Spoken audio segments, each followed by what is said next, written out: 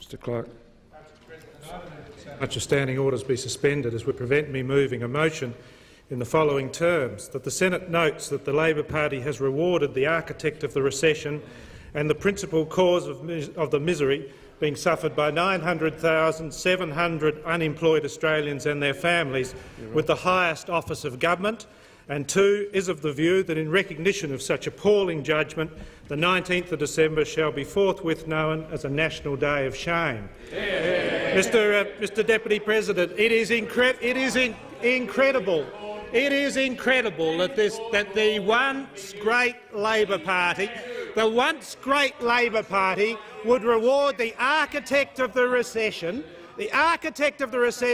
the person principally responsible for nearly 1 million unemployed Australians and all of the misery being suffered by them and their families, of another 500,000 who've given up looking for work who are underemployed, 31% of young Australians unemployed, looking for work unsuccessfully. It is amazing that the person principally responsible for this shocking state of affairs in this nation would be rewarded by this government and given the office of Prime Minister. It is important, therefore, that this motion be debated tonight, because the consequences to Australia of what will follow is too horrible to contemplate. This was the man who claimed to know it all economically. This was the man who basically designed the recession. This is the man who claimed credit for the recession. He was the man who said this was the recession we had to have.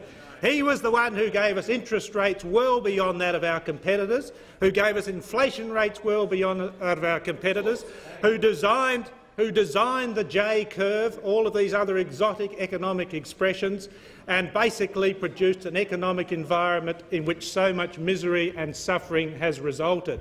And what does he get for that achievement?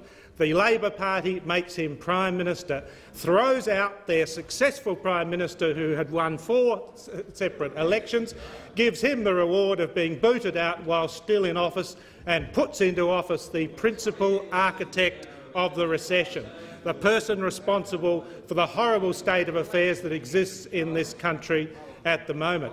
How could that occur? How could these people be so silly? How could they not find a third party if they're sick and tired of Mr Hawke?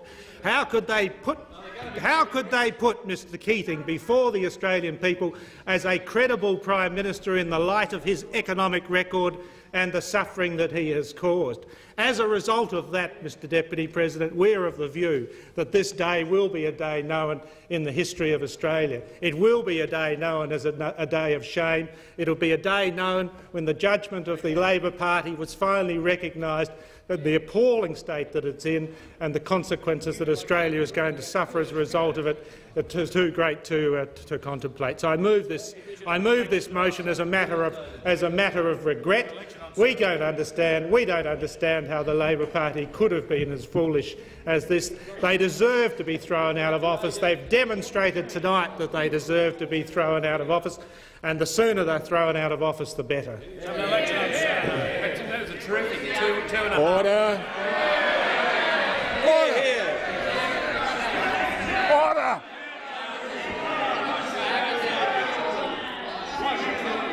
There will be order on my left.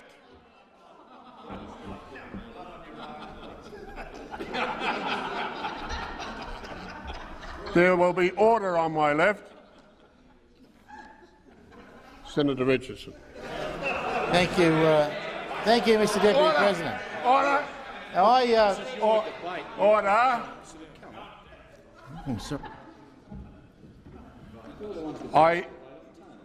I will not call for order again. I will take action.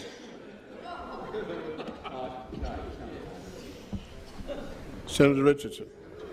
Thank you, Mr. Deputy President. It disappoints me that if the opposition was serious, Mr. Deputy President, about a resolution such as this, we'd have got more than a 2.5-minute speech from the leader. I'd have thought that if this was really all that it is cracked up to be, we got 2.5 off you. Mind you, that's about all you're capable of. None of us are surprised. You couldn't go 3 minutes unless you had it written by your staff. Order. You wouldn't know how. I warned Senator Hill, I warned Senator McGibbon, I warned Senator Kemp. I'd have thought. I'd have thought, Mr Deputy President, that if we were really serious, we'd have got more than 2.5 minutes. Mind you, I just don't think Senator Hill's capable of it. Now we're given 2 lines here. First is the rewarding of the architect of the recession. Now I find that an interesting phrase for the Senate to be debating tonight. I can recall that there was a certain Dr. Hewson who used to give advice. He used to give advice to a former government. Now you'd all recall that government. Some of you were members of it. Now I wonder what happened while he gave advice. He gave the economic advice that gave us double-digit inflation, that gave us double-digit interest rates, that gave us double-digit unemployment. He got the trifecta up. Dr. Hewson got the trifecta up. No chance of that now, none whatsoever. But what did you reward him with? You rewarded him with the leadership of your party. No one in the Labor Party can even seek to emulate those kinds of achievements. No one could even bother, and we won't. Senator Calvert. I'm not sure. All you've just shown me, Senator Teague, is that you've washed your hands or that you've given up. One of the two. One of the two. You've washed your hands or you've given up. Either way, I'm happy. Either way, I'm happy. It shows a change. If it's the former, it shows a change in personal habits. Order. Senator Calvert, I've called you to order 3 times. I warn you.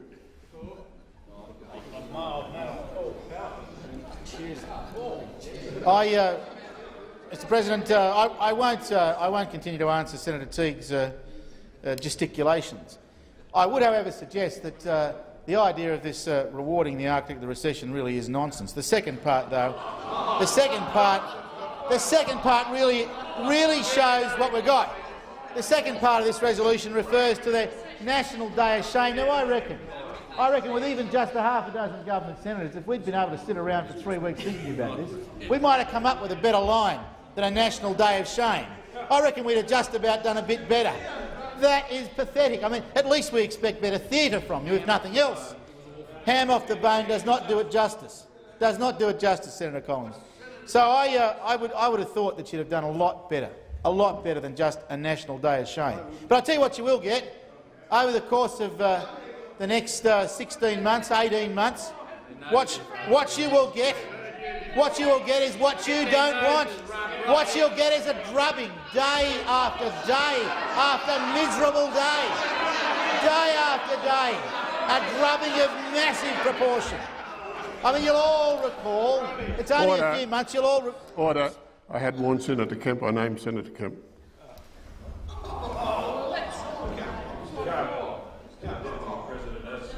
According to the standing orders, I invite Senator Kemp to make an explanation to you, Mr. No, this is the normal. I'm going through Order. The normal procedures, Senator. We don't need your puerile assistance. Mr. Deputy President, I ask you to invite Senator Kemp to make some act of contrition there, and so we don't have to take this matter any further. That's what you do. Could I seek your guidance, Mr. Deputy President? On what basis was I named?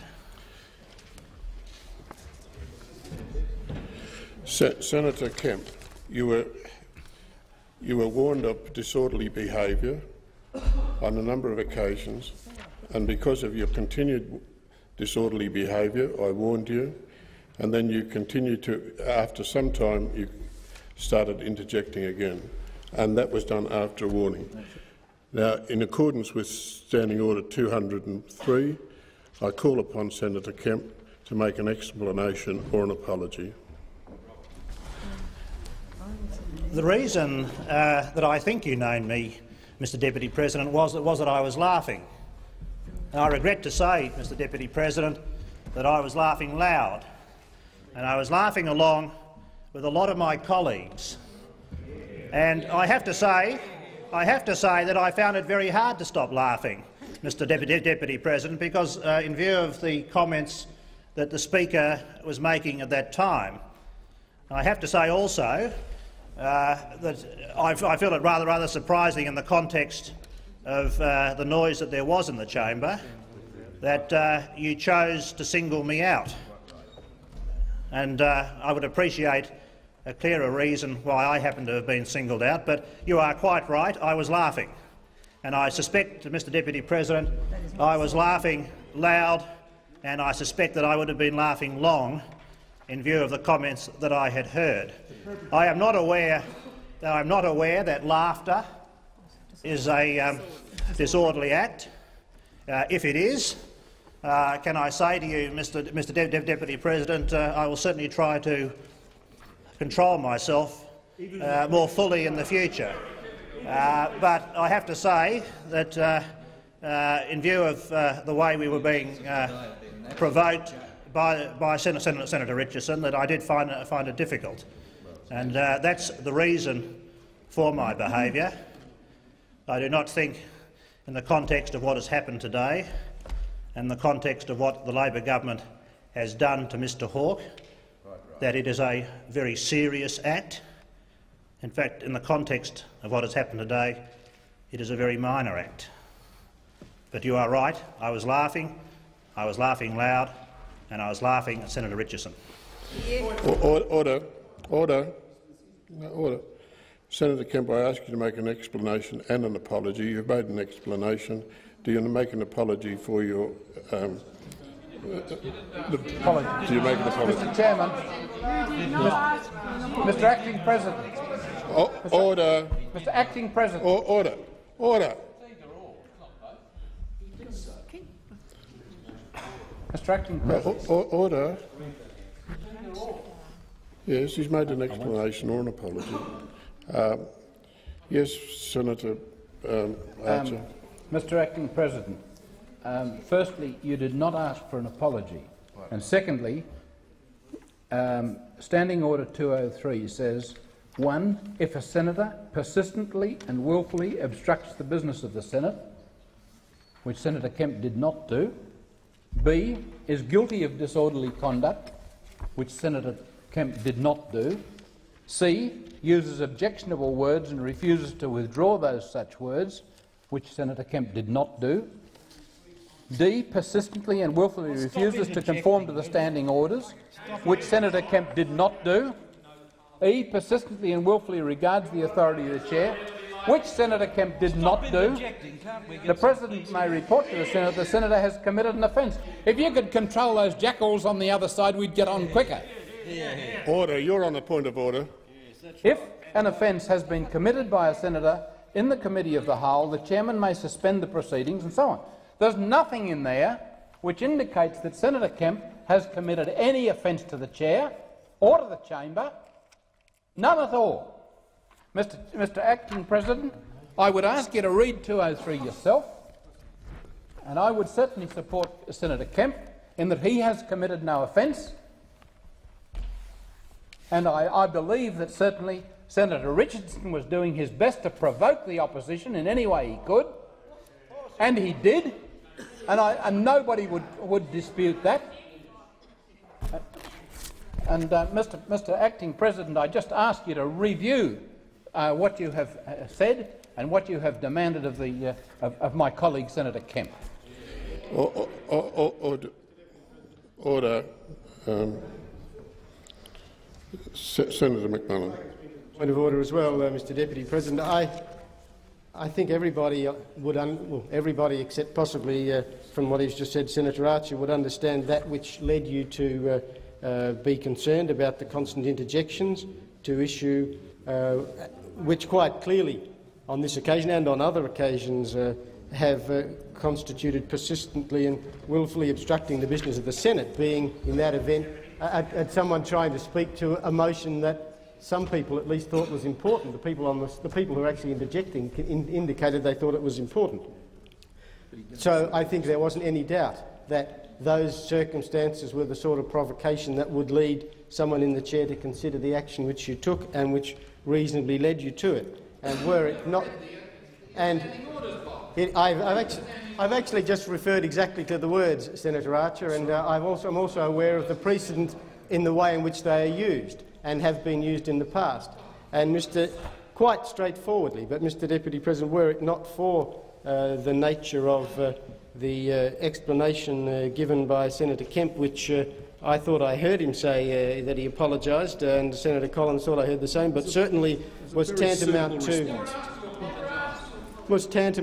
I thought, to that. And were it not for that, I would have thought you would have been justified in proceeding further under the standing orders. But I certainly defend the initial decision which you made, and were it not for the explanation given by Senator Kemp, I think you would have been justified in seeking to take further action. So I speak to the standing order raised by Senator Archer and suggest we get on with the business.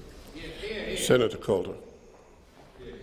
Mr Deputy President, when Senator Archer spoke on this point of order, he seemed to be implying that the various clauses under 2031 were connected through the word "and." The clauses stand quite separately, and any one of those clauses being fulfilled satisfies the requirement of 203, and it is made absolutely clear in D where the word "or" appears. And I would support what Senator McMullen has said, and the condition has been fulfilled. The Part 3 then goes on and says that the senator be called upon to make an apology or explanation. We have heard an explanation, we have not heard an apology, but it then goes on, and then a motion may be moved that a senator be suspended, and I forthwith move that Senator Kemp be suspended.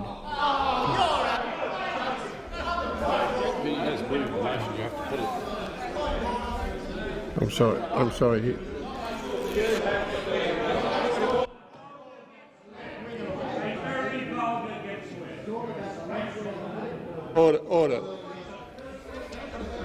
Order. Resume your seat. Order.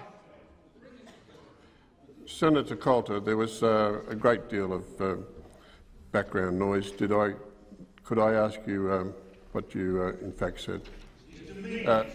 Yes, Mr Deputy President. In accordance with the second part of Clause 3 of 203, I'm moving the motion that the senator be suspended, and I would remind you, Mr Deputy President, that no amendment, adjournment or debate shall be entered into, and that therefore the motion should be put forthwith. Order. I have a motion before the chair, and order. I have a motion before the chair, and no amendment. Order. I will raise a fresh point of order. You will take a seat when the chair is standing. No amendment, adjournment or debate is allowed on such a motion, and it's to be put immediately by the person in the chair. I therefore put the question moved by Senator Coulter, that Senator Coulter's motion be agreed to. Those of that opinion say aye. The contrary, no. Point of order, Mr Deputy President. I am putting the question. Mr Deputy President, you put the question. You asked Senator Coulter when other people were on their feet. I will put order.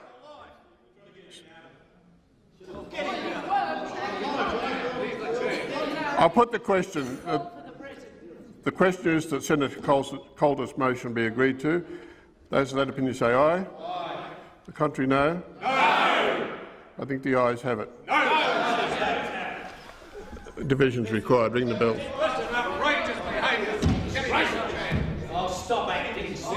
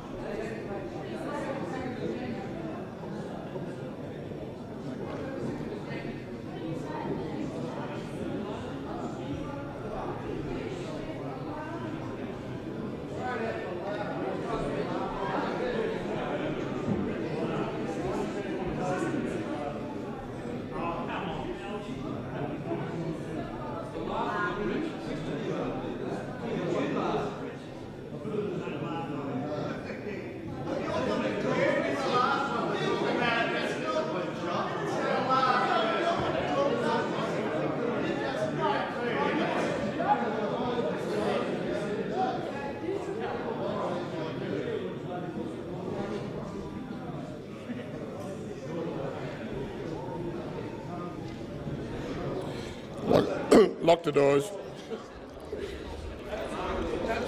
The question is that the motion moved by Senator Coulter be agreed to. The ayes will pass to the right of the chair, the noes to the left. I appoint Senator Jones teller for the ayes, Senator Brownhill teller for the noes. Would those honourable senators, there is a division in place. Would honourable senators take their seats?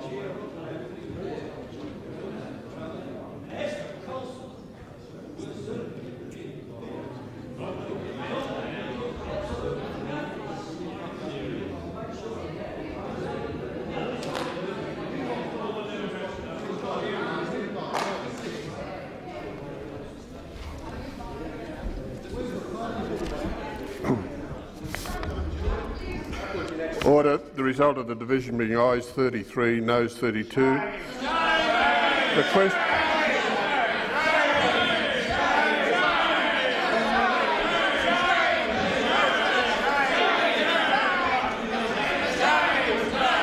The chamber will come to order. Order. Order. Senator Kemp is accordingly suspended from the sitting of the Senate for the remainder of the sitting.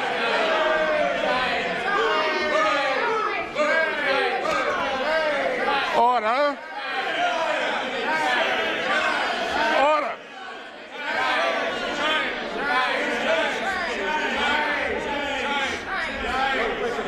Order.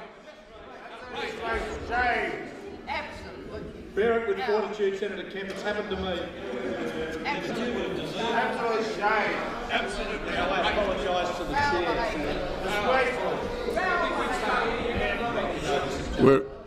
Where are we?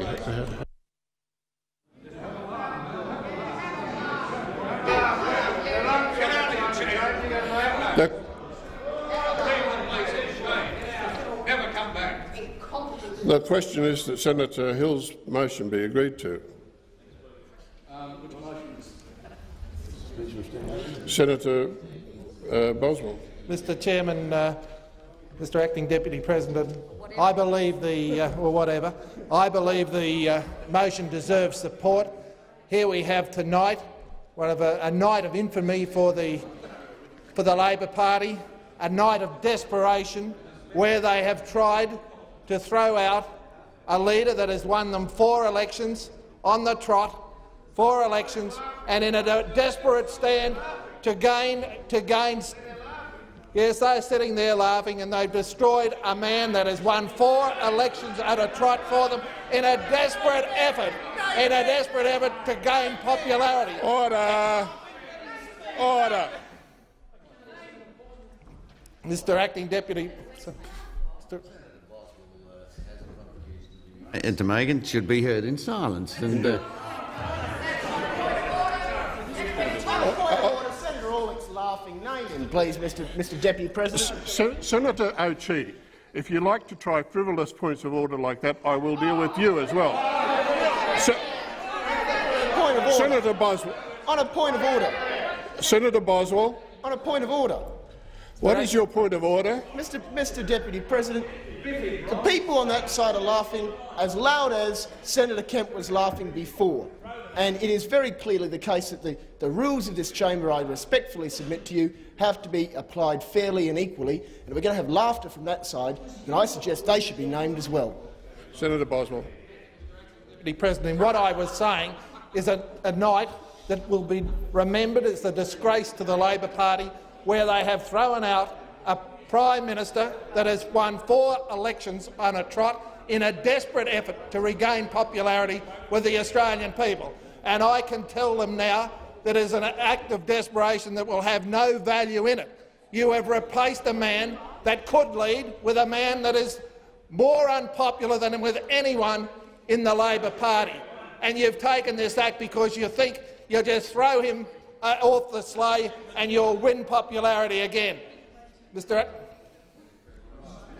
Senator Boswell should address the issue before the chair, which is the suspension of standing orders. He's attempting to address a substantive issue, which is not before the House. And No, it's not. There is a Senator Boswell. Thank you, Mr. Acting Deputy Chairman. What I am doing, Senator Boswell, I uphold the point of order. You continue. Thank you, Mr. Acting Deputy President. But what I am doing is trying to address the motion before the House tonight that Senator Hill introduced, and it needs to be debated. This man that has wrought havoc, this previous treasurer that has— Order. The time has expired for the debate. I put Senator Hill's motion for suspension of standing orders. Those of that opinion say aye. Aye. The contrary, no. No. I think the noes have it. A division is required. Ring the bells.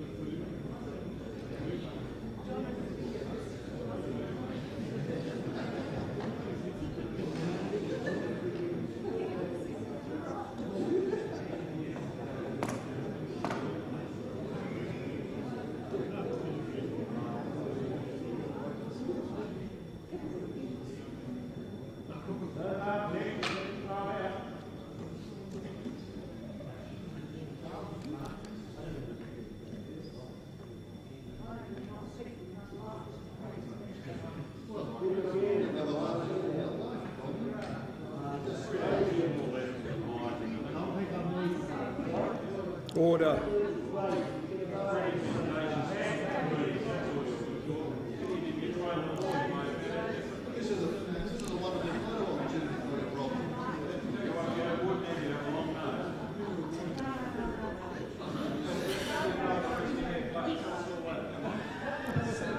Order. There are too many interjections from both sides.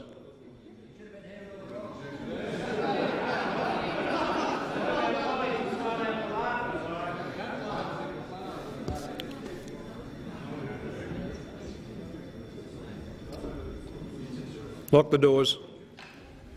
The question is that the suspension of standing orders motion moved by Senator Hill be agreed to. The ayes will pass to the right of the chair, the noes to the left. I appoint Senator Brownhill teller for the ayes and Senator Jones teller for the noes.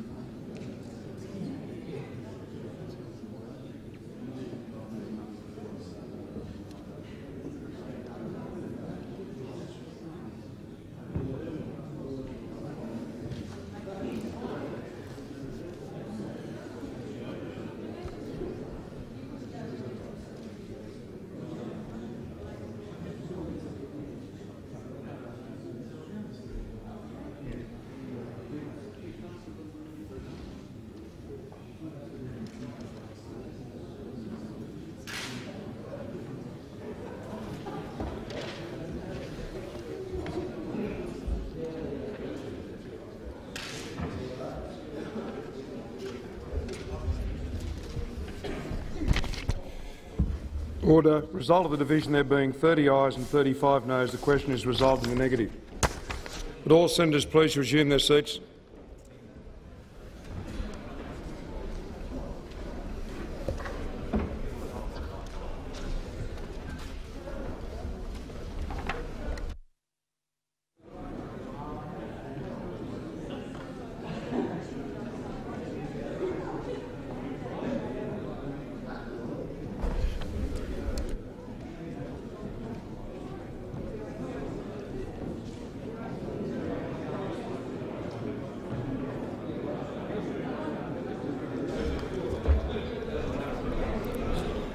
Order. Mr Clark. I seek leave to move a motion of no confidence in the Deputy President.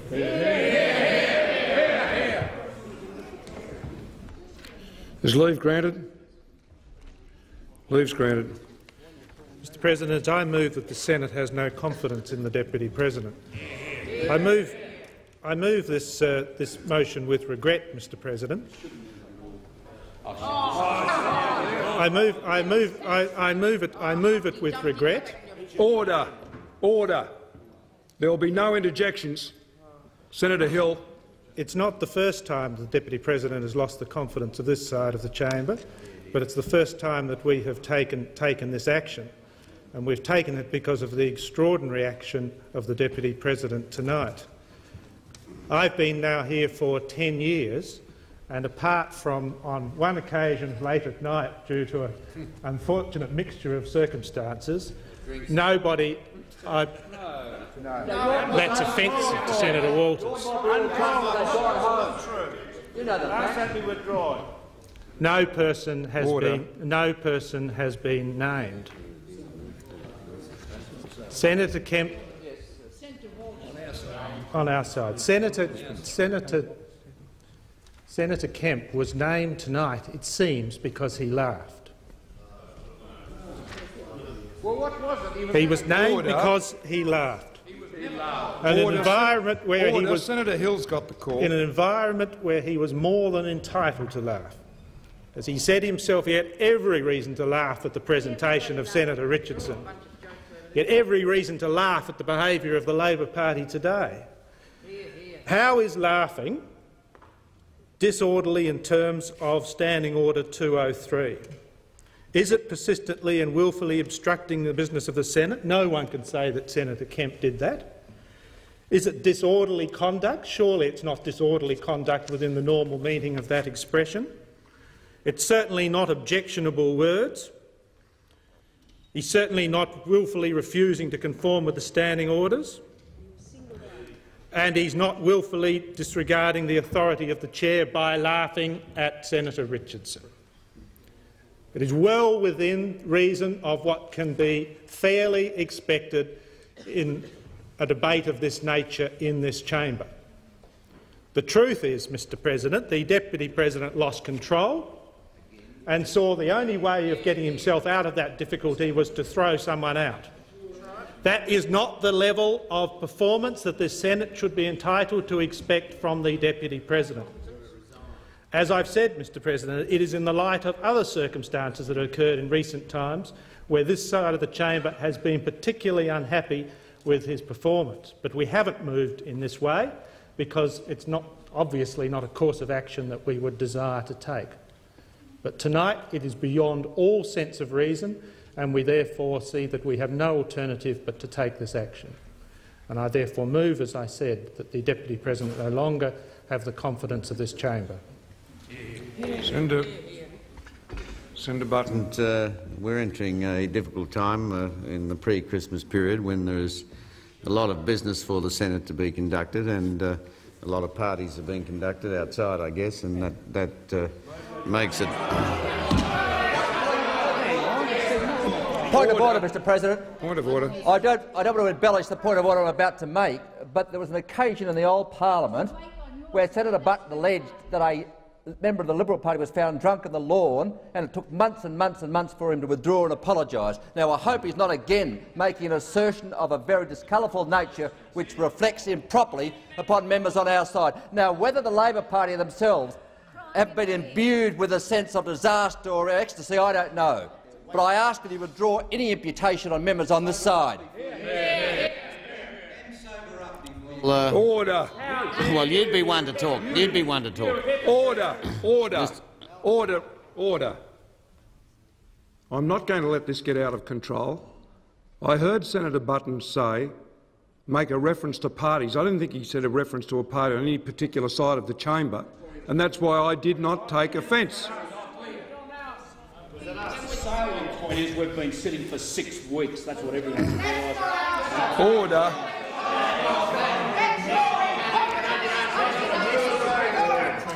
This is the last night.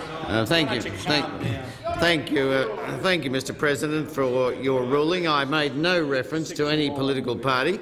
Senator Crichton-Browne rose in a manner which reminded me of the cap fitting, and A point of order, Mr President. Order. Order. Order. Senator Crichton-Browne, look, there are too many unparliamentary remarks coming from behind you. Well, now, I think this should be a reasonable debate. Mr President, with respect, it's not for me to make judgments about the unparliamentary points that would have been made behind me, or comments. But can I say it's always regrettable when Senator Button gets backed into a corner where you have this vicious, nasty little comment that seems to flow so freely from his mouth. Now, can I say with respect, if he continues to reflect improperly upon the integrity and the conduct of members on this side, you, sir, with respect, will continue to get proper points of order. Senator Buckley. I made no reflection in the remarks which I made on members of the opposition. And if anybody is sensitive about that, I again repeat, I made no remarks which reflected exclusively on the opposition.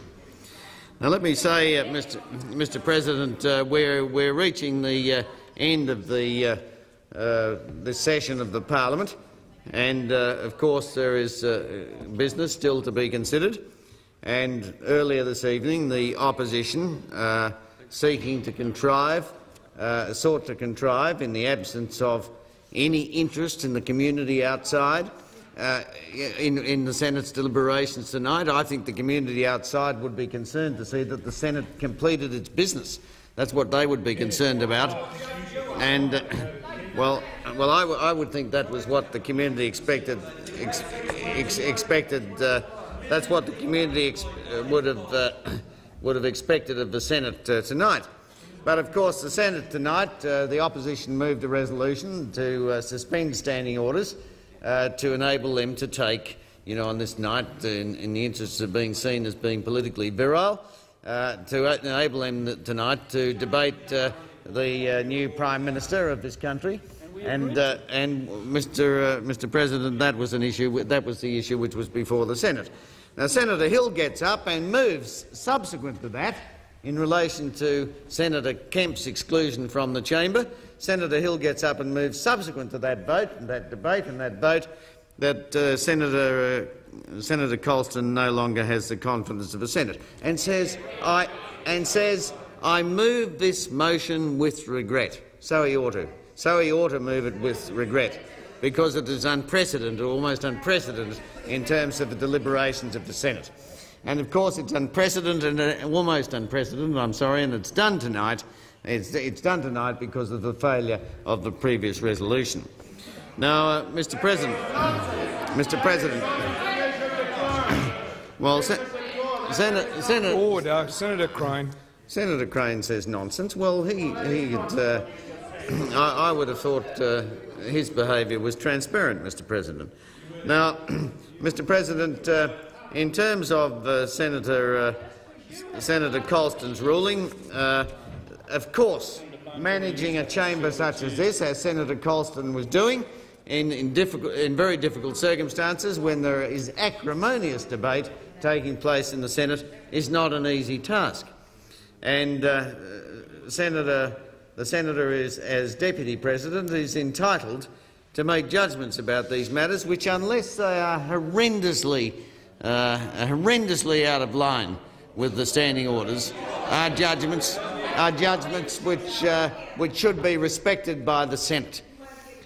Judgments which should be respected by the Senate, and which I believe are respected and were respected by a majority of the Senate.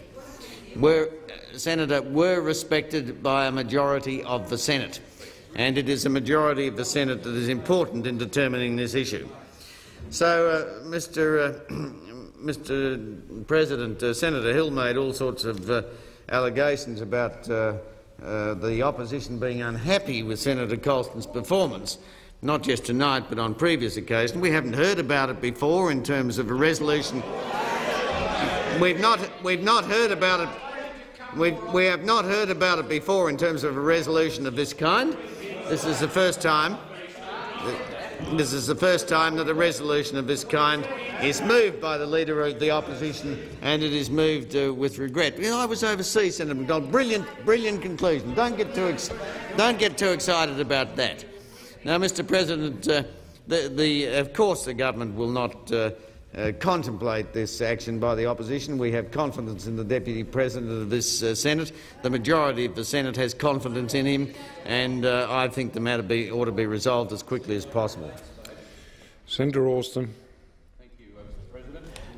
I've been in this chamber now for almost 6 years, and during that time I have had the opportunity to observe the great degree of difficulty and strain that can attach to presiding over the conduct of this chamber. And Senator Doug McClellan, your predecessor, I think performed remarkably well, and on this side there was a very high degree of support and acceptance for his performance. For our own part, we had Senator Hamer as Deputy Chairman, Deputy President, and again I thought showed a great deal of sense and discretion.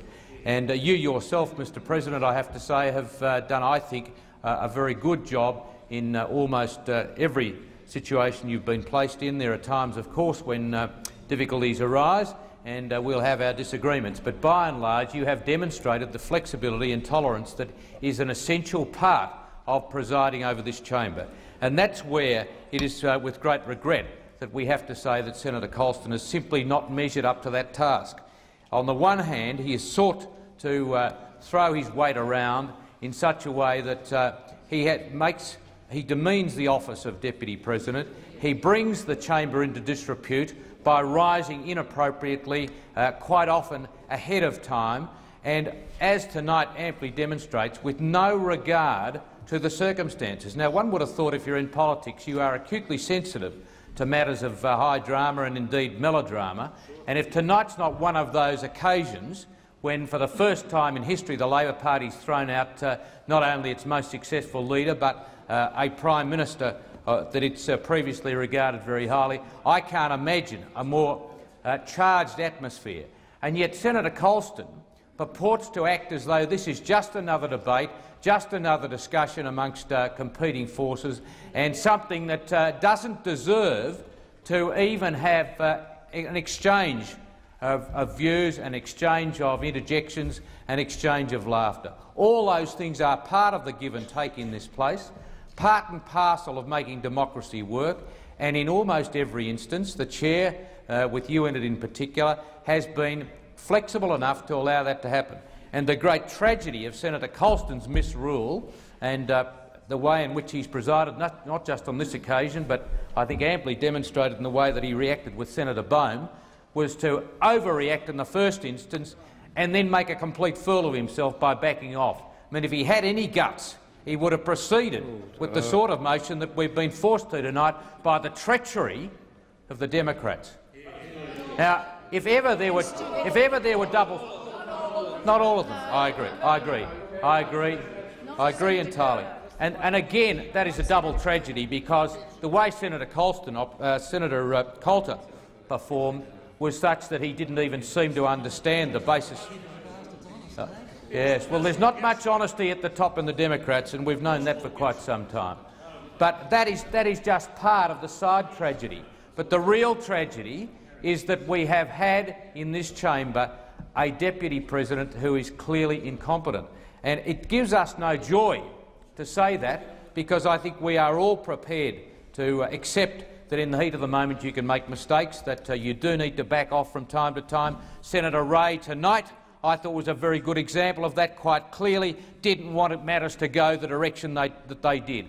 But you had no conception on the part of the Deputy President that somehow there was a need to try and resolve the matter. Would have been quite permissible for him to have invited the Democrats to back off, or to have somehow accepted the explanation given by Senator Kemp. But indeed, we had a succession of errors on the part of the Deputy President, not even beginning to comprehend that a senator is entitled to natural justice, is entitled to know on what basis he's been warned and then named, demanding that somehow he had to give an apology when clearly the standing orders don't require that, not really heeding the explanation given, not being prepared to accept that there were circumstances that would justify overlooking any minor misdemeanour, and that's about as high as you could possibly place it, and again singling out someone that, from where I sat, committed no greater offence than probably half of this chamber tonight.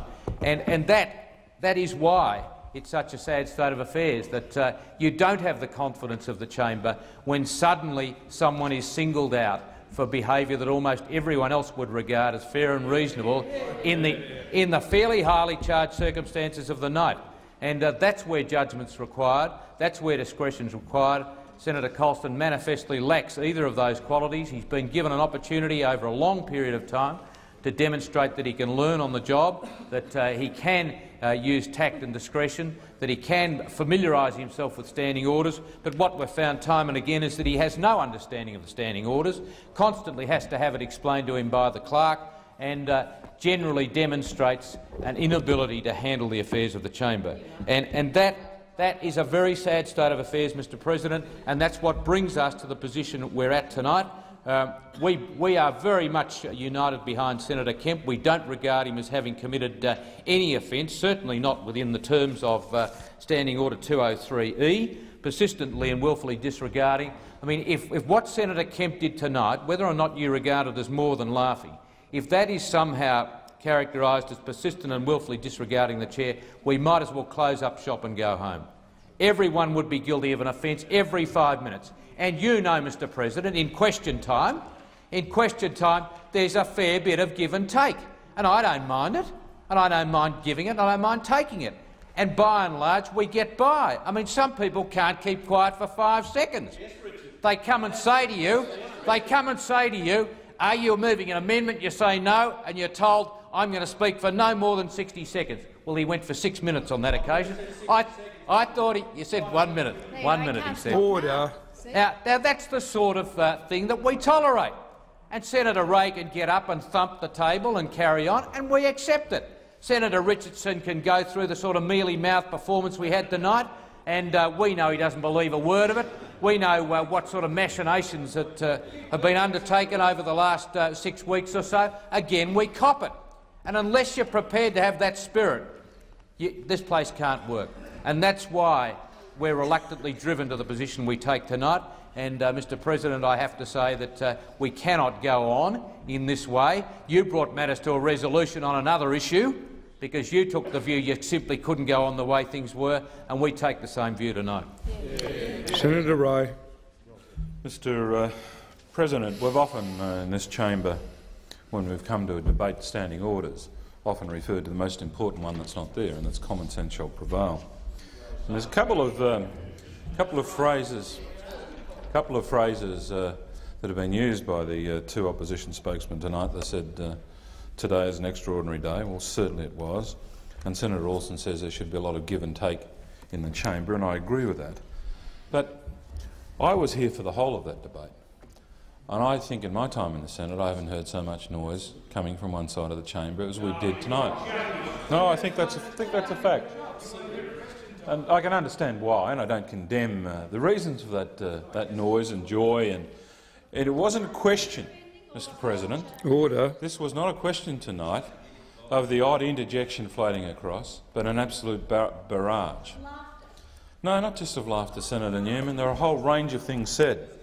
The second thing that I think disturbed me in the behaviour tonight is, irrespective of what that side of the chamber, this side of the chamber may evaluate in a presiding officer, when the presiding officer gets to their feet, then there should be silence, and there wasn't tonight. The barrage continued. Well, you say that's justifiable. That Senator Alston says that's just that, you know, he's lost the confidence. If, in fact, the chairman gets to his feet because it can't establish order, then silence should prevail. You all know that. You know that's the practice, and that didn't happen tonight. It's been said that Senator Kemp was picked out. I heard Senator Hill warned, I heard Senator McGibbon warned, and I saw Senator Kemp warned. Then later I saw Senator Calvert warned. Well, you say all on this side. I say with due respect, Senator Bishop, 95% of the noise tonight, because some of us are a bit down, came from your side. And I think that's the case.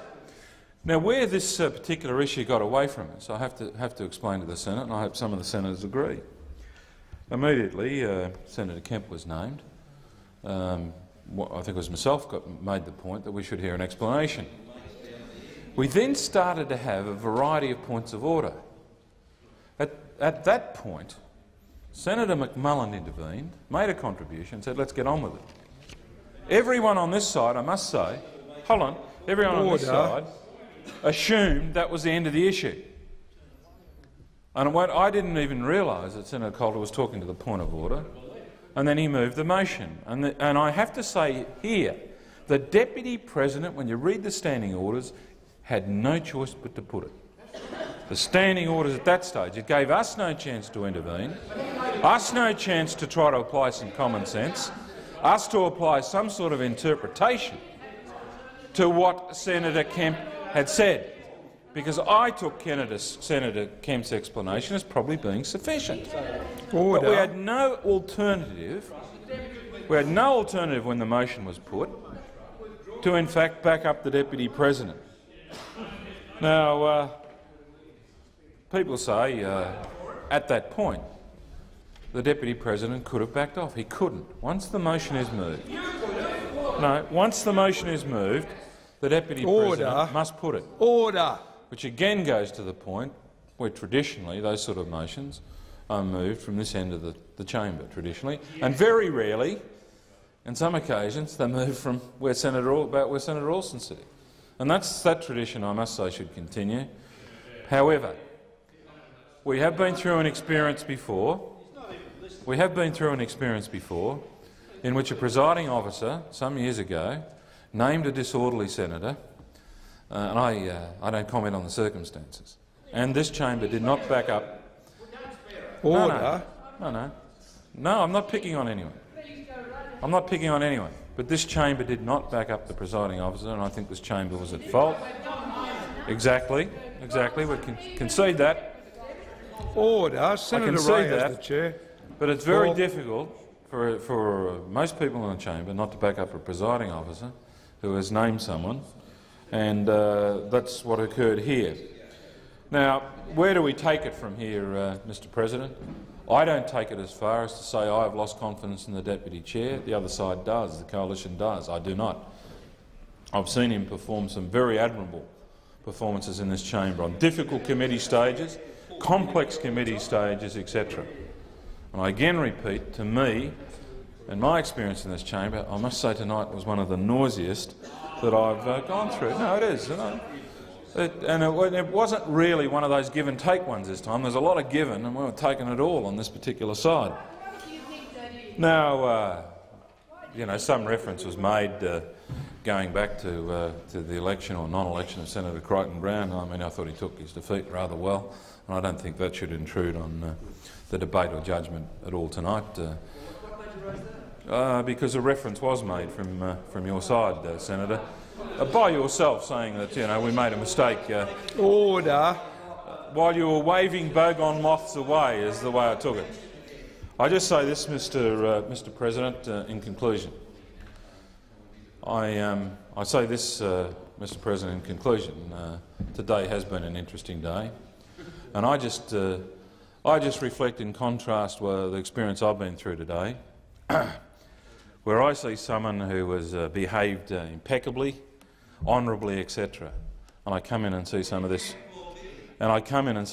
puerile performance tonight, and I'll remember this day of contrast. A great Australian whose career ended today, and a pack of puerile performers in this chamber.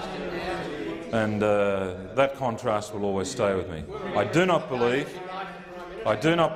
the opposition has made a sufficient case to warrant a motion of this seriousness, but I do believe that at some stage people from this chamber should enter into a dialogue to understand what is within the acceptable bounds of give and take in the chamber, and there should be, as Senator Alston's right, there should be a fair latitude. It doesn't come to a point, though, I think, you'd agree, Senator Alston, to a total shouting down of someone trying to deliver a speech in this particular chamber. It bordered on that. Had it been a speaker other than Senator Richardson, who's got a pretty loud voice, they would have had absolutely no chance of being heard in this chamber. Absolutely no chance whatsoever. Mr. President, this is a serious step by the opposition to move. Senator Hill has acknowledged how serious it is. I don't believe the case is sufficient, but I do think common sense should prevail more often in this chamber rather than a quick resort to standing orders, and that we should at some stage, and we're probably too tired in this period, to have some sort of discussion as to how the chair's authority is reinforced, especially when the chair is on their feet calling for order. Senator, point of order. To be misrepresented, I seek leave to make a brief statement in respect to that matter. Is leave granted?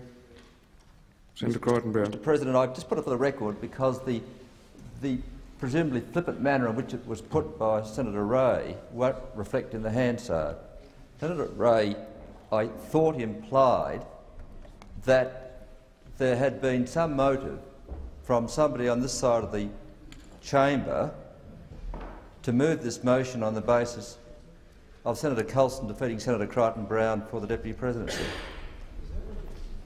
I would hope that Senator Ray will acknowledge, for the benefit of the Hansard, that no mischievous intent was in his mind, because it certainly has not been implied from his side, nor would it be. And I like to think that all of us accept the decisions of this chamber with good grace and understanding. And I'd be deeply personally offended if I thought Senator Ray were. I wonder why I just finished this, Mr. President. Yes, order, order. I'd ask Senator Collins and Senator Walters to stop interjecting.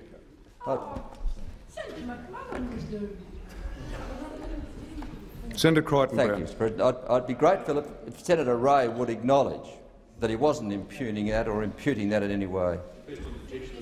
I so acknowledge and ask leave to have that put on the record. Senator Ray. Senator Bell. Thank you, Mr. President. In the contributions so far from the coalition, part of the defence which has been offered has been that laughing was a natural response to the situation, or that it was a minor misdemeanour, or that it was a fair response. And that description has also been turned around to offer part criticism of the Deputy. Much of that is a matter of opinion so far. I'd like to offer two facts which I think myself and Senator Coulter are privy to, and perhaps nobody else on the government bench and nobody else in the debate so far has acknowledged. The fact one was that I was standing next to Senator Kemp while he was chuckling and not disrupting the chamber, but simply chuckling. Fact number two, I was still standing next to Senator Kemp when Senator O'Chee introduced a deliberate strategy of disruption. Senator O'Chee gave an instruction to not only Senator Kemp but several others, and I challenge Senator O'Chee to deny that he said, and I quote, "Keep laughing, they can't chuck you out for laughing," end of quote. Senator O'Chee orchestrated.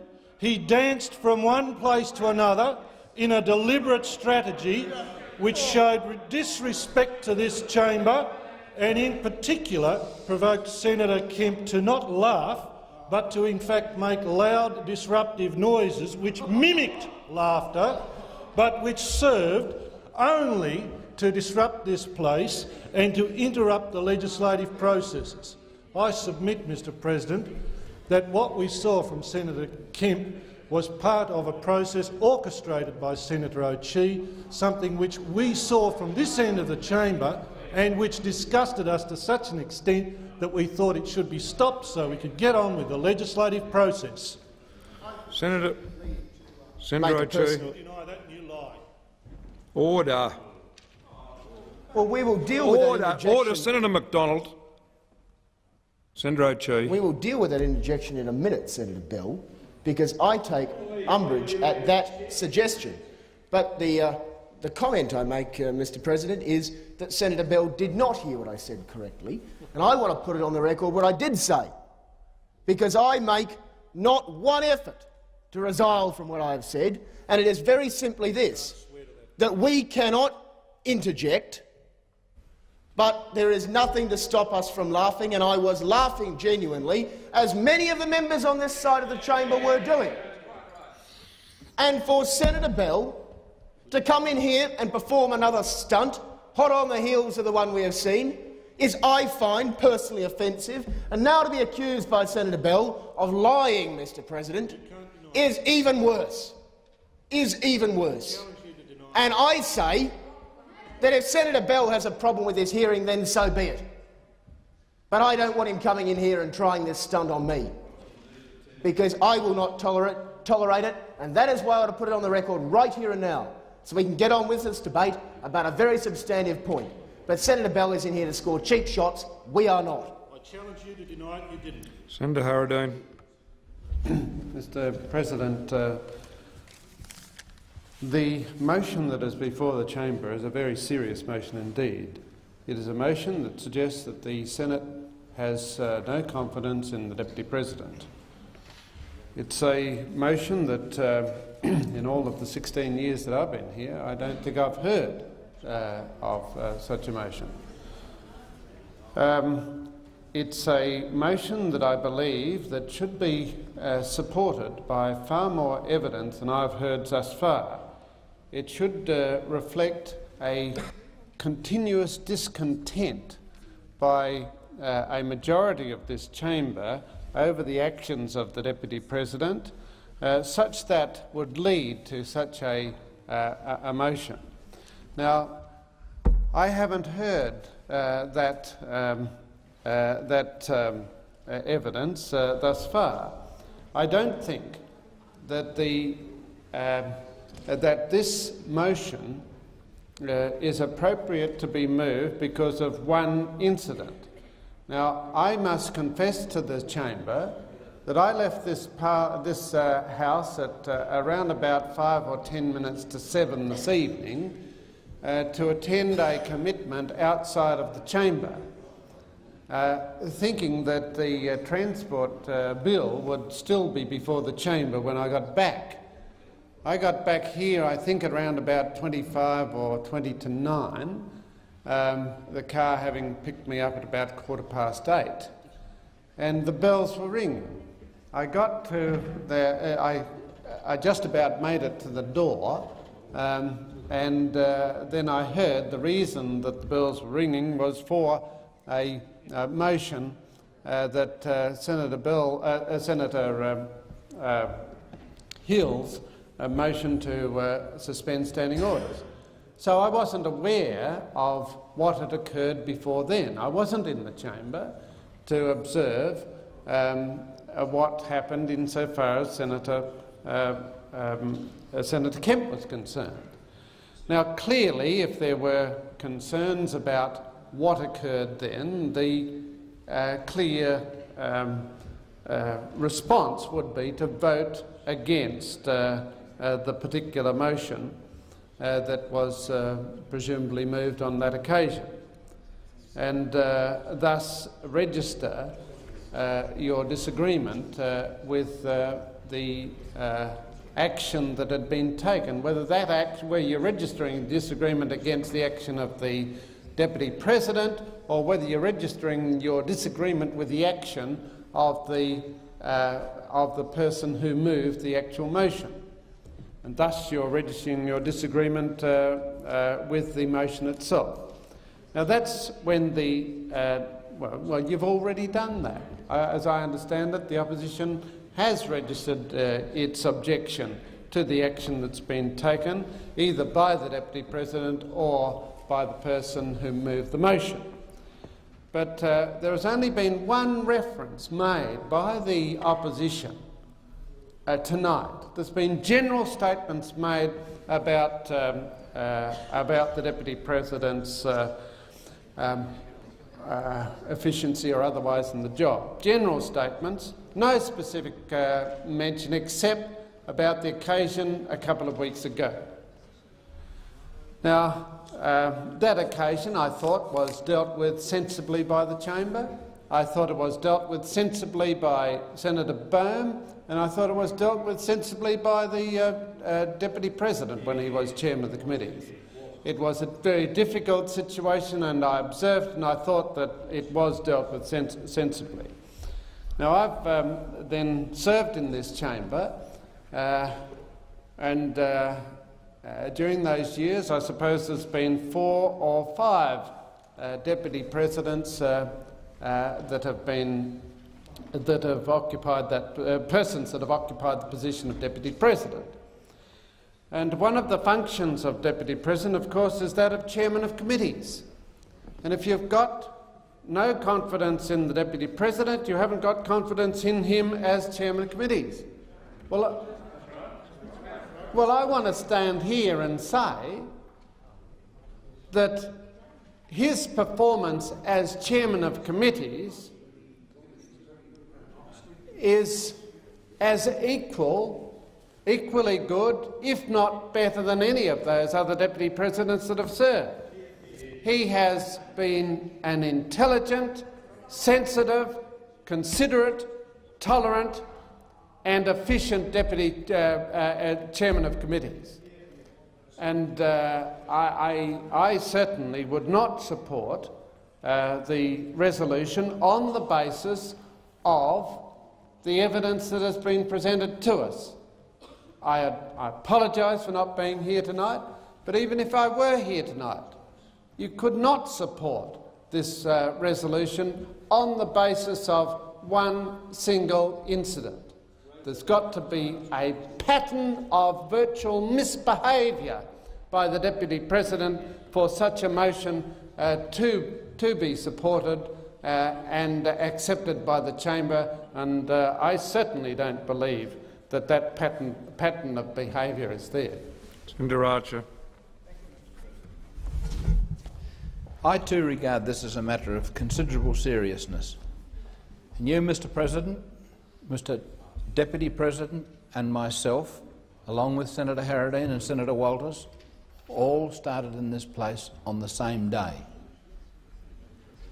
Now, we've had enough experience between us to know how this place operates and what sort of give and take is necessary to make it operate. Senator Ray produced the solution for what was going on tonight. But because of ignorance and stupidity and short-sightedness and one-upmanship, it didn't get the opportunity to work.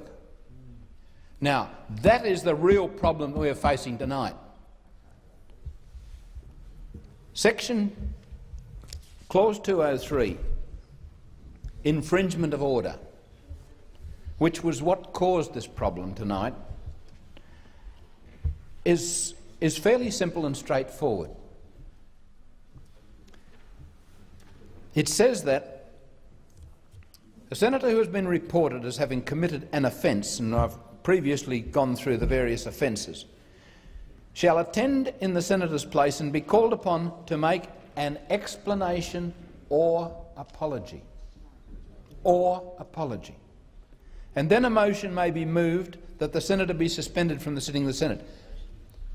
Senator Kemp very adequately made an explanation which would have been perfectly acceptable to you, Mr. President, and would have been perfectly acceptable to Mr. Deputy President. Perfectly acceptable. There was never any doubt about the nature of the explanation that was given by Senator Kemp.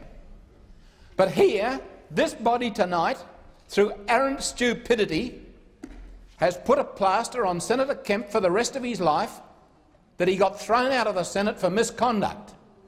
That's what's happened as a result of some stupidity from further down the line. Now, I do object to that. I object to that far more than I object to the fact that we're dealing with a motion of no confidence at the moment. It is a day of high emotion. I accept the fact that history has been made today, and we're all part of it. Now, we don't often fit into this place when real history is made, but today is one of those days. There is a lot of emotion on both sides. There's a lot of emotion of conflict on either side, particularly on the other side. But this isn't the way to deal with it. And I just feel that, you know, what a terrible thing we've done today as far as Senator Kemp is concerned. If you can get thrown out of the Senate for laughing, you couldn't get thrown out of the Senate in any place I can think of. Probably Ethiopia you wouldn't. In Mongolia you wouldn't. You know, where would you? Where would you get thrown out for laughing? And I don't think for an instant that Senator Colston would have thrown Senator Kemp out of the Senate for laughing. Now, whatever else. But I wouldn't have thought that the people opposite would have voted to throw him out either. And that's where the problem lies. Why did you mob over there vote to throw him out? You stupid lot. Look what you've done now. Order. Apart from the fact that you've now got... It's 9:30 at present. We could have started at 8 o'clock. But because you wanted to play your games as a means of getting rid of the tension that you've built up during the day, it's 9:30. Now really, why can't we do something that can review this stupid decision that we've suffered and get on with the business like we're supposed to? Senator Alston was talking about a bit of give and take. Now that's what it's all about. Senator Ray was on about it. But why Senator Coulter wanted to be the main figure in the act today, and so this is where we wind up. And that's what happens. Now really, Mr President, can't we do something to reverse this decision and get on with the business of the day? Senator McMullen.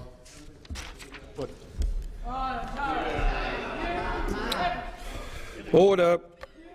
The question is that the question be now put. Those of that opinion say aye. The contrary, no. I think the ayes have it. Division required. Ring the bells. Order. Order.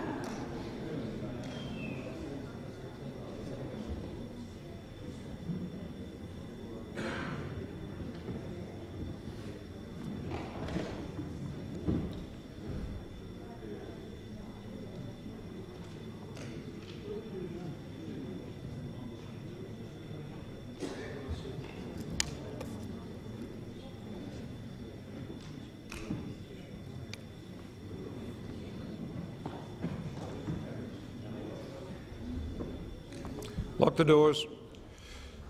The question is that the question be now put. The ayes will pass the right of the chair, the noes to the left. I appoint Senator Foreman teller for the ayes and Senator Brownhill teller for the noes.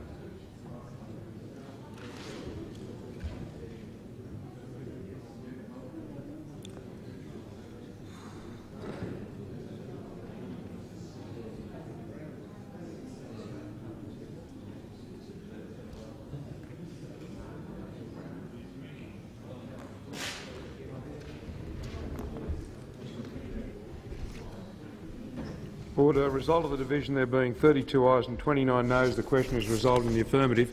Order. The question now is that the motion moved by Senator Hill be agreed to. Those of that opinion say aye. Aye. Contrary, no. I think the noes have it.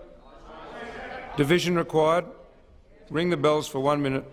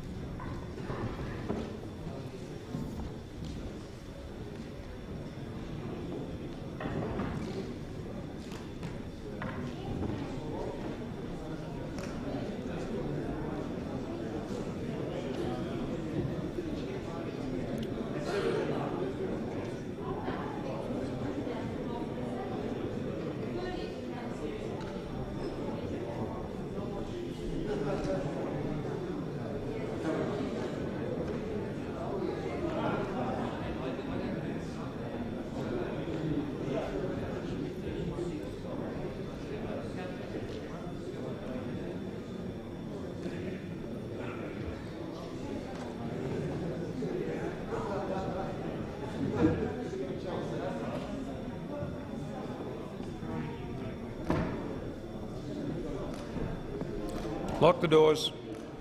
The question is that the motion moved by Senator Hill be agreed to. The ayes will pass to the right of the chair, the noes to the left.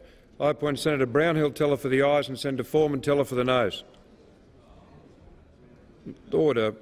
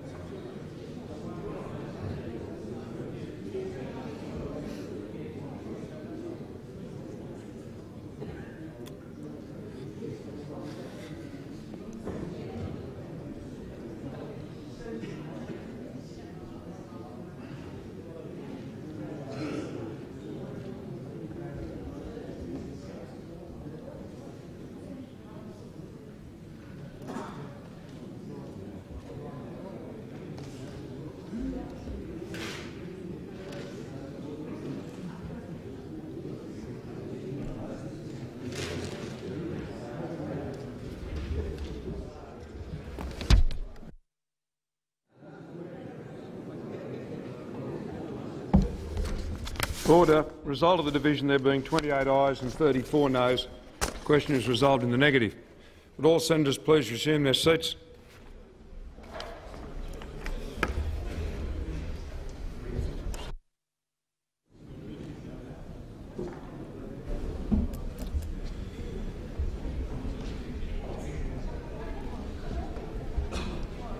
Would all senators please resume their seats?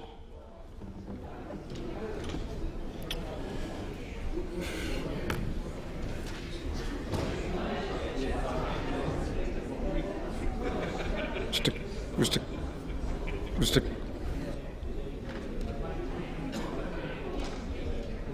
Senator Hill. Mr. President, I seek leave to move a motion forthwith, a motion of rescission of the resolution suspending Senator Kemp, and I need leave because otherwise I'd be bound by the notice requirements in Standing Order 87. You do need leave. Is leave granted? Before, I wonder if I could also seek the leave of the House, because I'm somewhat taken aback by the suggestion that's been made, and I'll only speak for 1 minute. Mr. President, can honourable senators please resume their seats? Mr. President, I'll be 1 minute. Mr. President, I wasn't aware of the actual nature of the motion that Senator Hill intended to move tonight. And I don't know, frankly, what Senator Colston's reaction to this would be.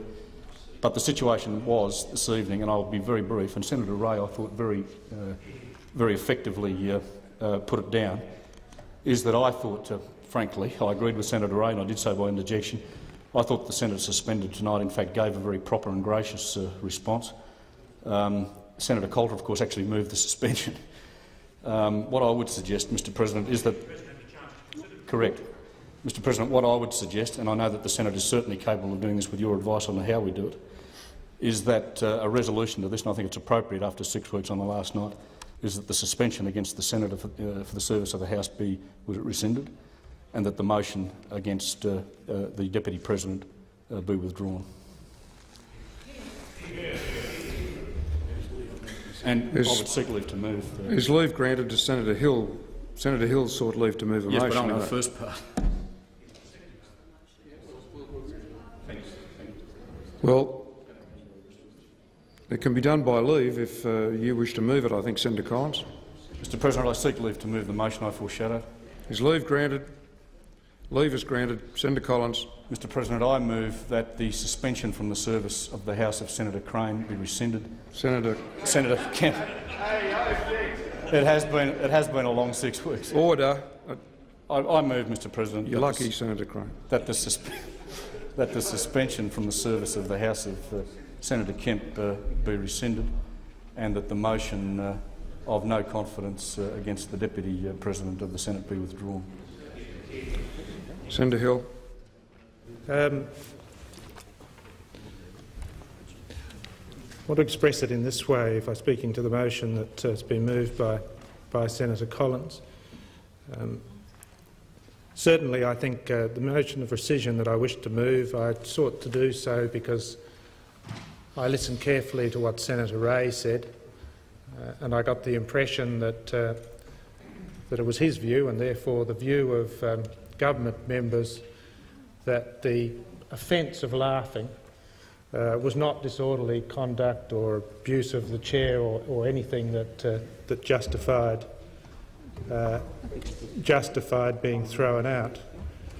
And I thought it therefore sensible, particularly in the unprecedented circumstance when the motion to suspend him wasn't in fact moved by the government member but by a member of a third minority party, that the Senate should give further consideration to that unusual course of action of suspending Senator Kemp for laughing in the chamber. It certainly seemed to us that was warranted, that a reconsideration was warranted, and that's why I was seeking leave to move that immediately, and the minister has taken the procedure and done so, and that part of the motion that we'll support.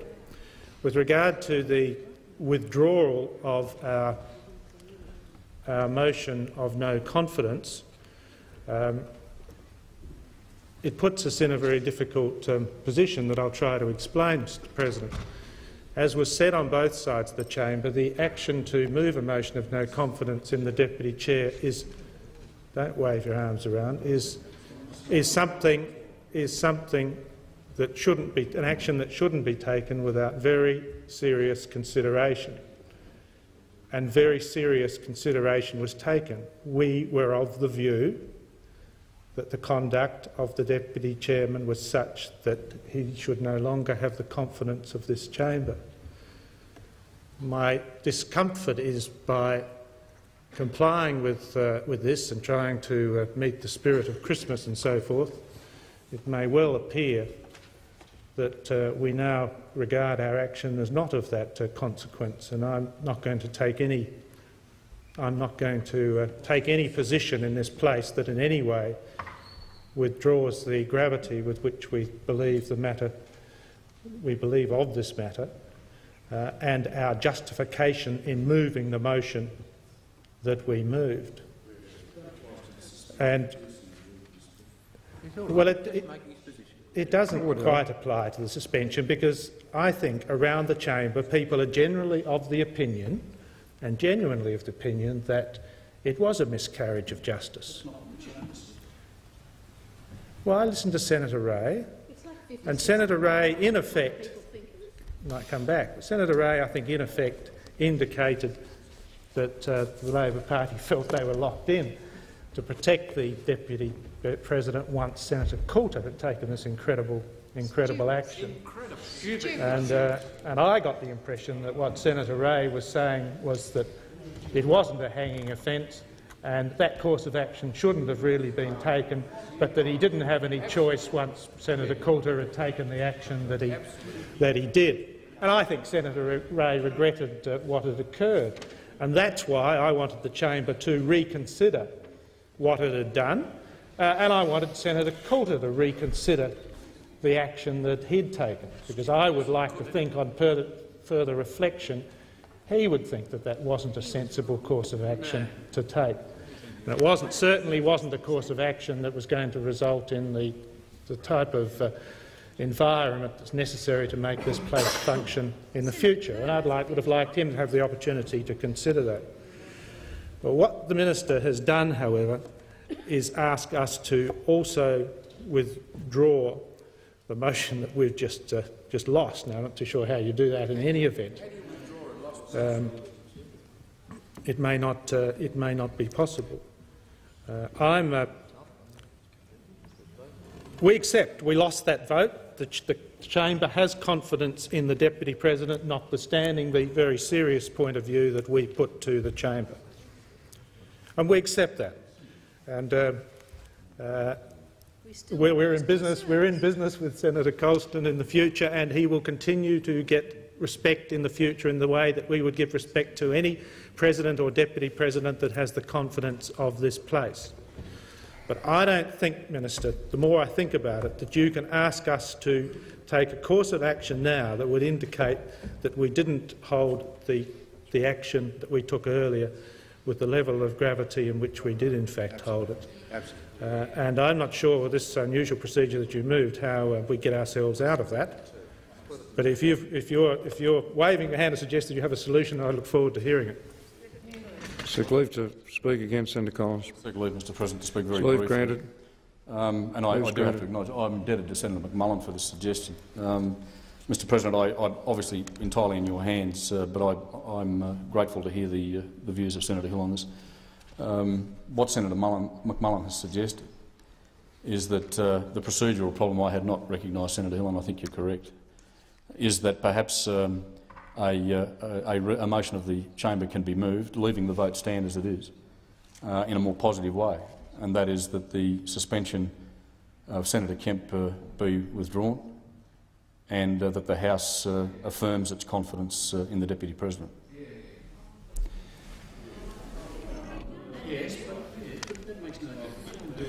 Order.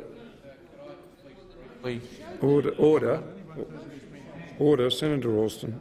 Mr. President, what Senator Collins is proposing is an attempt to somehow rewrite the entire course of recent history, and I really don't think, if we are in a spirit of compromise, that it is necessary to go to that point.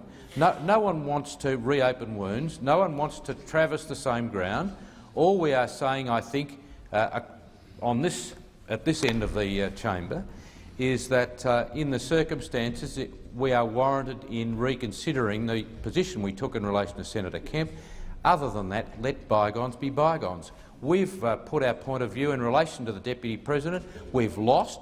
We accept the consequences of that, which are that there is no motion of no confidence or censure. We will continue to treat Senator Colston with all the respect that the position deserves, and there is therefore no reason for resiling in the way that Senator Collins would suggest. And I don't think that either of us are wanting to go back over all of that ground, and I think we can very simply get to the point we want to get to. Senator McMullen. Mr. President, this is frustrating in that we are very close to agreement. I understand the sense in which Senators Hill and Alston have spoken, and Senator Collins, and we're seeking to do two things in this discussion. And if we can find a formula to do both things, we will be in agreement and get on with the business. What the government will not agree to is any resolution which indicates in the slightest way that we do not have full confidence in the Deputy President. In whatever manner. No, Yeah, but thank you. I do understand that. That's helpful. It's very helpful. Well, there is absolutely no sense in saying to us that we will do only one thing, which is go to the rescission of the suspension of Senator Kemp. We will not do that by itself. I understand the point, and both Senator Ray and I, in speaking in response to the explanation offered by Senator Kemp, indicated some sympathy for the fact that perhaps with some further action on his part, a way out might have been found. But the resolution has been moved, and we supported and support the Deputy President and continue to do so. But Senator Archer, in speaking in the debate, made some points which I think everybody would. I didn't agree with all of it, of course, because he got stuck into our side of the House. I didn't agree with that part of it, and that's fair enough. But he was making some comments about the impact of this upon Senator Kemp, and if there is a manner in which something can be done that in no way reflects upon the standing and support of the government for the Deputy President, while dealing with that perceived problem, which we appreciate is held on the opposition side, we are prepared to try and find that compromise, but it needs to have two elements. The form of words of the second element is something that is negotiable, but I think we need to find that. And can I suggest, Senator Hill, that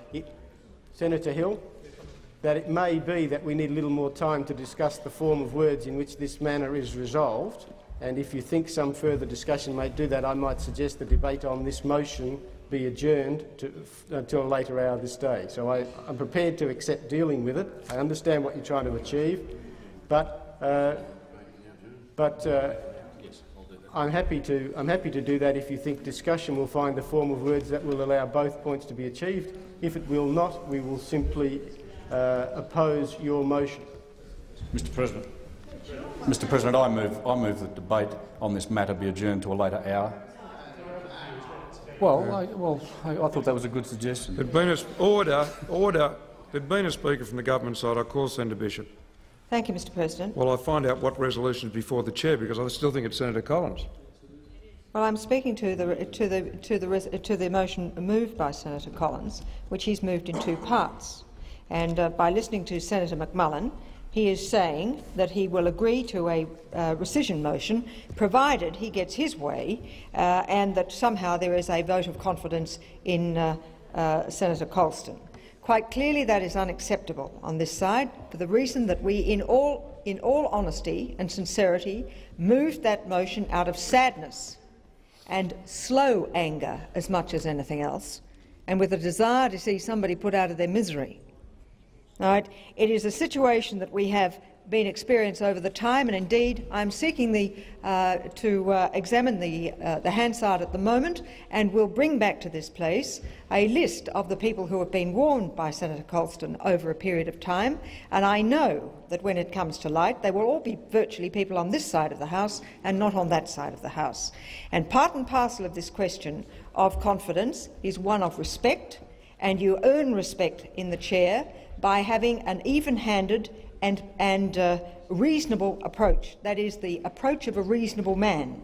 Now, anybody who saw, and we have access to video replay in this place, and anyone who had a look at the video replay would see that many of the rulings that have led to the moving of this motion, or rather led to the moving of the earlier motion, were ones that have come out of anger from the chair, and that is clearly not an acceptable way in which to manage this chamber.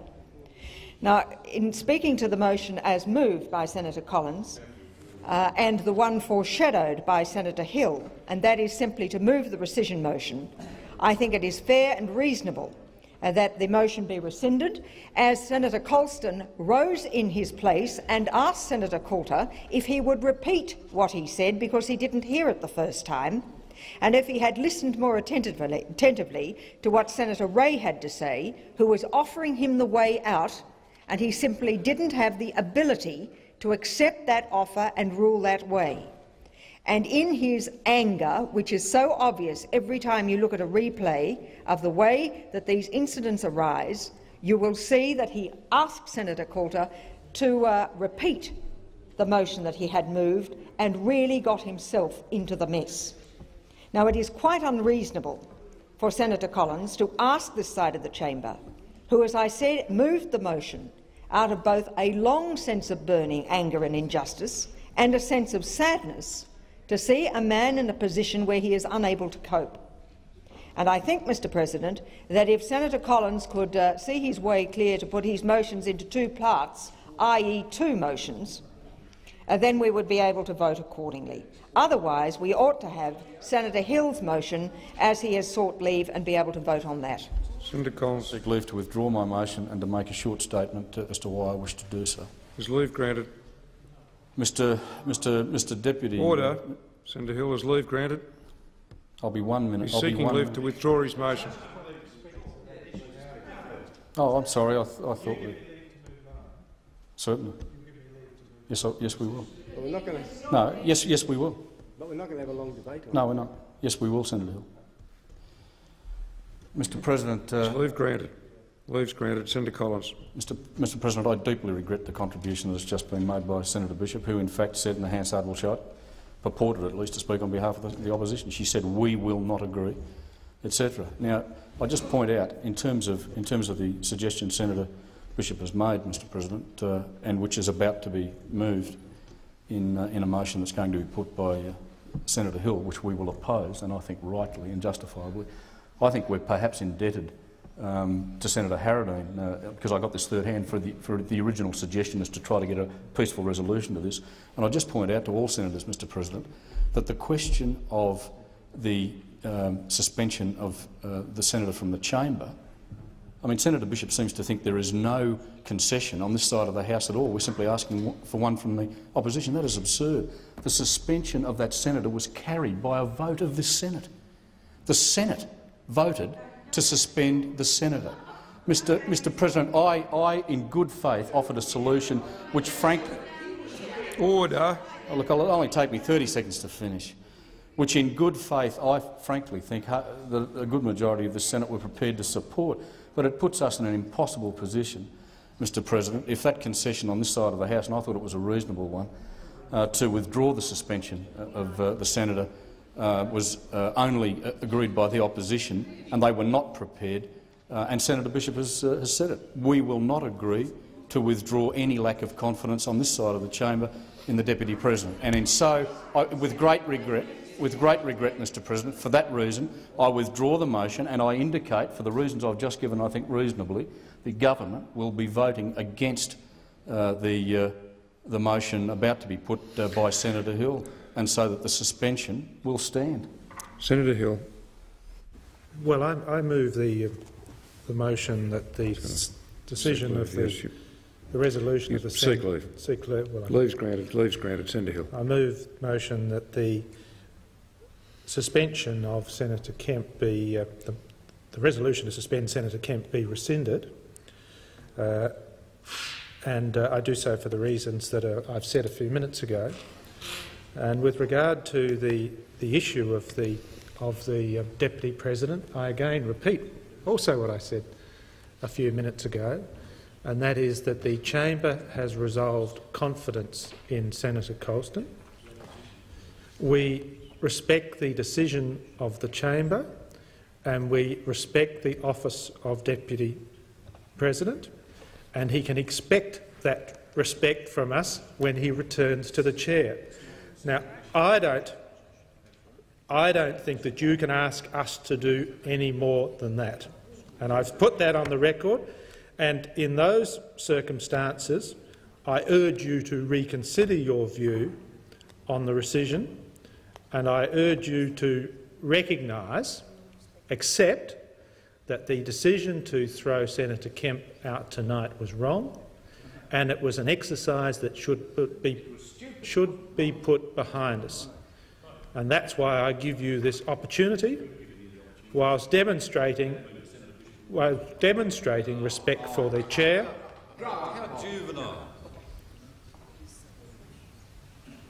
I give you the opportunity to reconsider this issue, recognising, I think, in the spirit of what Senator Ray said, and that is that it really wasn't a hanging offence. It wasn't an offence that warranted Senator Kemp being suspended. It diminishes the Senate. Read the whole decision. Just read it. I give you the opportunity to reconsider, and I give Senator Coulter the opportunity to reconsider the action that he's taken.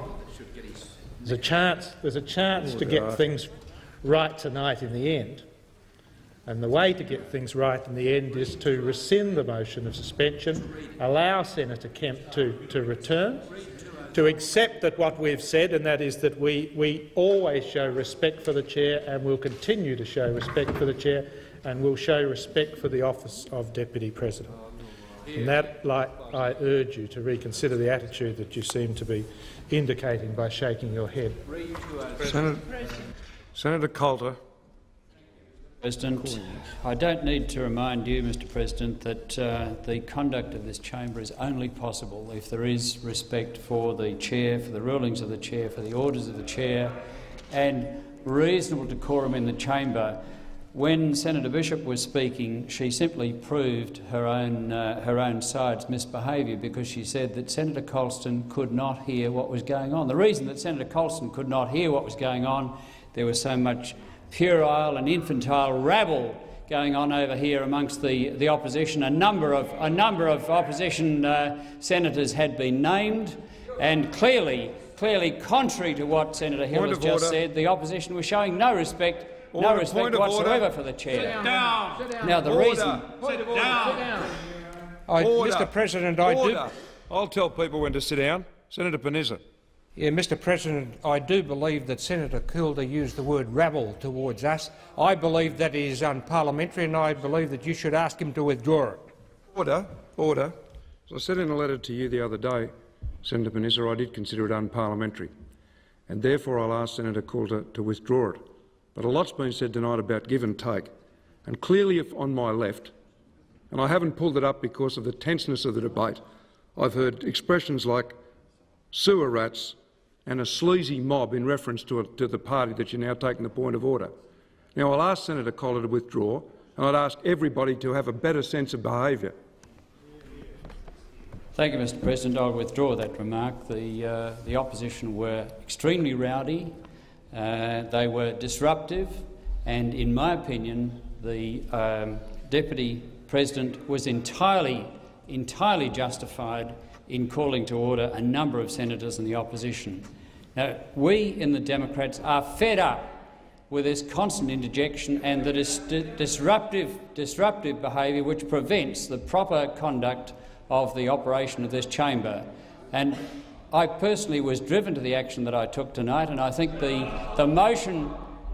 Look, if Mr. President, if the opposition are going to continue to behave like this, well, then I will continue to use that Section 203, because it seems to me that they need to be taught a lesson if we're going to get on with the business of this chamber. The fact that it might not have been used very often in the past seems to me to be quite irrelevant. If it's not going to be used, why have it in the standing orders?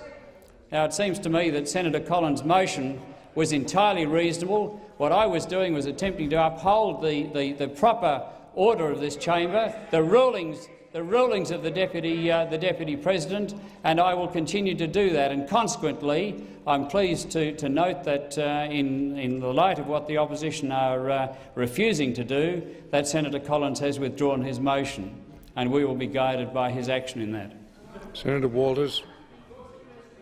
Mr. President, being said earlier tonight, Senator Harradine, Senator Archer and myself have been here now for just over 16 years. Mr. President, in that time, we have only had, as far as I can remember, one person thrown out, and not on this side of the chamber. Not on this side of the chamber. Two. In fact, two people, both from the Labor benches. On every occasion, and indeed, Mr. President, when there was a threat that I'd be thrown out, not for unparliamentary language, I don't believe, when I said that one of the ministers was a disgrace to Her Majesty's government. It was ruled unparliamentary, but I didn't believe it so, and I refused to withdraw. But at least I was given, and everyone else who has ever been thrown out of this place has been given, the opportunity to first explain and then an opportunity to apologise. Now, I'm sure Senator Harradine will back me in that. They have never been refused the opportunity to apologise. On this occasion, Senator Kemp was asked, and we will have the Hansard tomorrow, to explain. He was not asked by the Deputy President to apologise at any stage.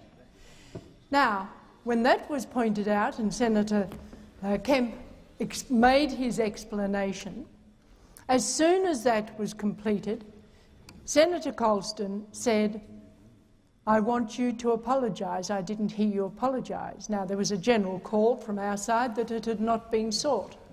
Before he had the opportunity of seeking an apology from Senator Kemp, Senator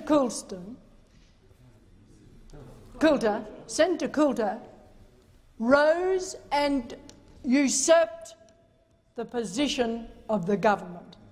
Never before in this place has anyone, the leader of the government, sought the suspension of a senator, be it from either the Labor government or the Liberal government. Never before has some minority group usurped the position of the government, leader of the government.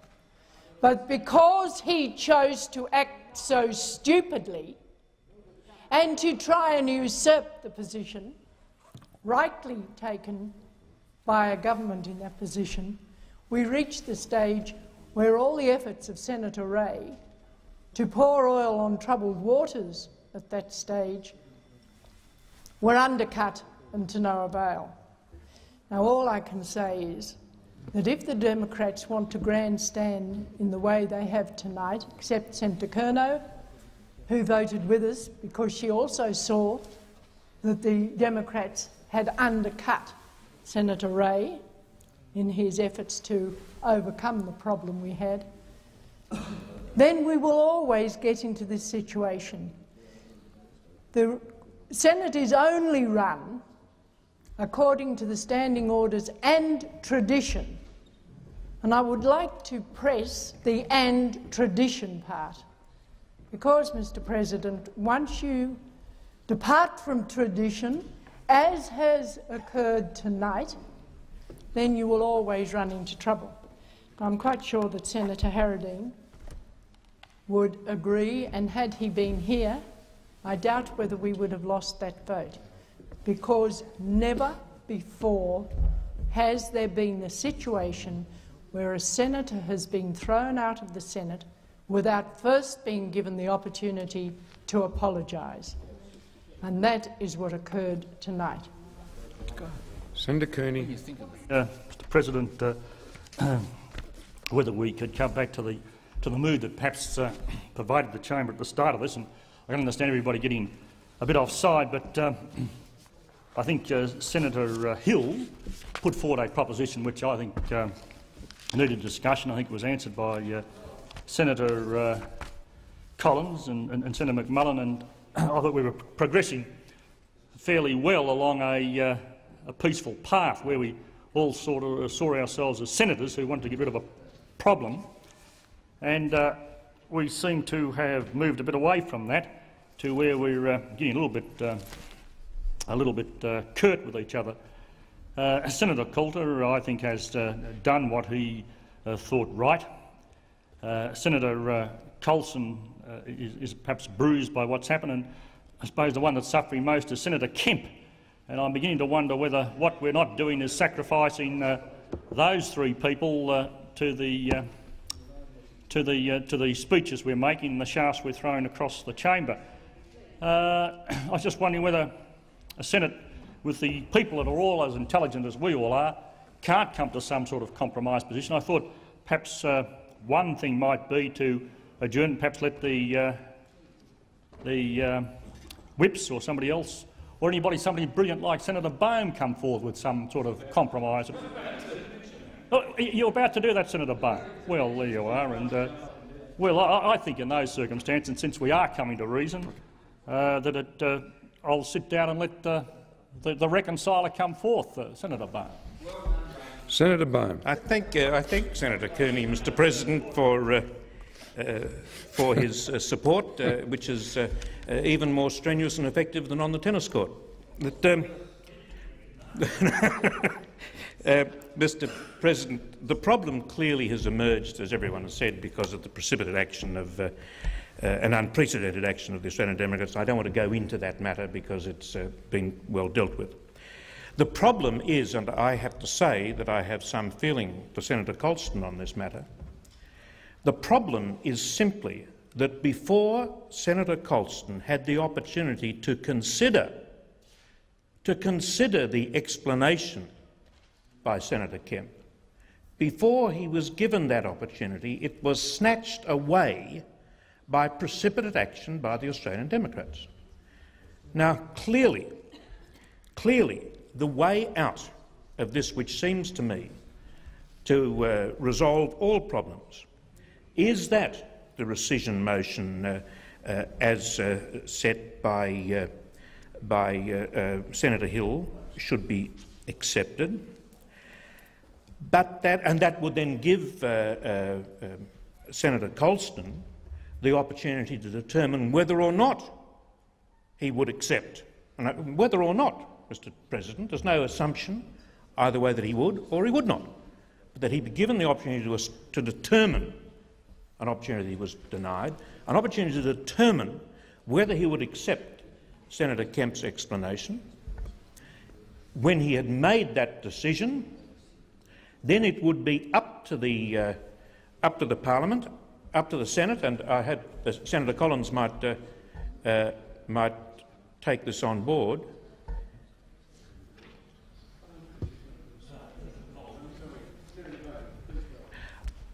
It would then be up to the Senate, having heard the manner in which Senator Colston would make his determination, and if his determination were, for example, to accept the explanation of Senator Kemp, then it would be up to the Senate to move a motion supporting the decision of the Deputy President to accept Senator Kemp's explanation. Now, we've got to recognise that, to an extent, the opposition's feelings of grievance emerged from the fact that it appeared that Senator Colston had not taken into account the explanation which was asked for and very properly given, and which, as Senator Ray indicated, was one that was, quotes, acceptable, and Senator Collins said was, quotes, acceptable. Now, and that's the thing, it is unfair to Senator Colston that he was not given the opportunity. He should be given that opportunity, and I believe it would then be proper for the Senate, having heard whatever Senator Colston then determined, either, well, in the event that he did accept that explanation, to move a motion which I hope would be carried unanimously, supporting the decision of the Deputy President to accept Senator Kemp's explanation. Now, that seems to me to be an indication of support for the ultimate decision taken by the Deputy President, if that were his decision. I don't want to prejudge it. But it seems to me ridiculous that we can't get together on a simple issue like this in a matter which I would hope would firstly resolve this waste of time and secondly present at least some evidence of goodwill at this time of the year. To make a very brief statement in response to Senator Bowen's contribution, which is, I think, positive. Is leave granted? Leave's granted. Senator McMullen. Mr. President, at this moment and in that particular form of words, I'm not sure that Senator Bowen has exactly the solution we're looking for, but it seems to me it is back in the spirit which we were pursuing when Senators Hill and Alston had spoken, and I reiterate my previous suggestion that we should adjourn this discussion so that we can have a discussion about a form of words that will resolve it, and get on with the business of passing legislation, and come back this evening with an agreed form of words to resolve it. And I move that the debate on Senator Hill's motion be adjourned to a later hour this day. The question is that the debate be adjourned to a later hour of the day. Those of that opinion say aye. Contrary, no. I think the ayes have it. The ayes have it.